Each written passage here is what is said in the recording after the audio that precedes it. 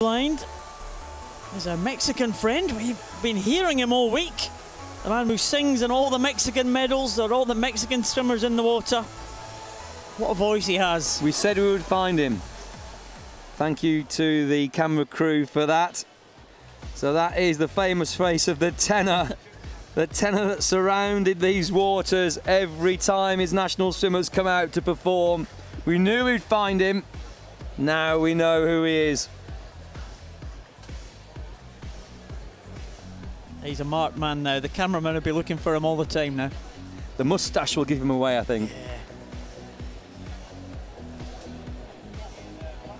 Well, there are the swimmers waiting to enter the poolside. Behind the blocks. Please welcome to the pool deck the competitors for the finals of event number 138. We are due to have 8 swimmers taking the start, but I think there may well only be 7. At the 2013 IPC Swimming World I cannot see any swimmer taking the lane in lane 1. But we'll see. Whatever has happened, I think the swimmer in lane 1 is not going to make the start. So 7 swimmers in here. In lane number 2, and there is Urbano Herrera from Colombia. He goes in lane number 2. In lane number 3, representing Spain. I said earlier, the Colombian team having a fantastic championships. Israel Oliver goes in 3 for Spain.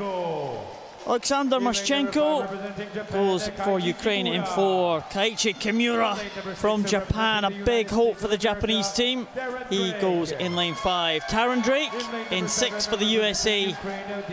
Dmytro Zalevskyy, winner of the backstroke earlier this week, he goes in lane 7. And Alen Kobilica goes in lane 8 for Slovenia. SB11 World record held by Yang Bozun from China. But swimmer in lane 4, Mashchenko, not too far away from that, round about half a second. And if he can just get these starts right, if he can get the turns right, the finish right, then we may be able to challenge the world record held by the Chinese swimmer Yang Bozun. The men's 100 breaststroke, SB11. Swimmers with no vision whatsoever. Very important that they get straight at the start. We don't want to veer off. Immediately you go into the water. It's important that you're either tracking the lane rope or up the middle of the lane. You don't want to be battering into that lane rope as you go along there. And a very good swim there from Kimura and Mashchenko as they leave the start. Could be Kimura leading into the halfway stage. Yes, absolutely wonderful start by Kimura, and he was very quick to 25 and very quick to the 50s, turning first, 36 100ths a second ahead of Mashchenko. Mashchenko from the Ukraine was the clear favourite, some 3 seconds faster than Kimura, but Kimura there still hanging on with every stroke he takes, in fact trying to challenge again to dominate the lead as he did down the first 50 metres. Mashchenko had a good turn and tried to get back at him, but the pure swim speed of Kimura of Japan in lane number 5 is going to take him to a gold medal. Mashchenko can't do anything about it. It's going to be a fantastic performance for the man from Japan in lane number 5 as he comes in now to touch for gold, 1:14.51. Mashchenko could do nothing about that from the Ukraine. And in 3rd place, Israel Oliver of Spain, unofficially of course at the moment, but I was so impressed with the dive start, the reaction time of Kimura, and up into his stroke. He really was away very fast. You can see him get into the water, a full half a body length ahead of the rest of the field, and we can see some swimmers surfacing already, and there in the yellow lane ropes, at the top yellow lane rope there, Kimura still underwater.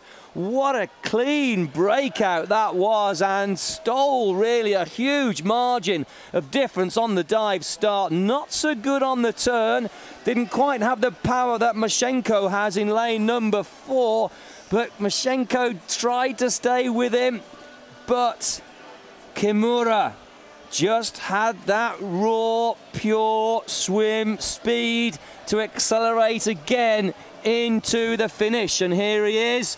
just a few metres from home.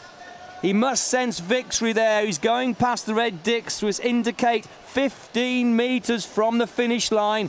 Really gagging for air there, perhaps yanking the head up a little early to try and gasp for breath as he takes an explosive breath before the head goes down again. That's the last stroke.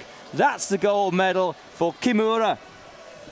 That was quite a tap on the head for Kimura at the end. He wasn't going to miss that one. And he stretched for the wall as he felt the tapper just hit him there.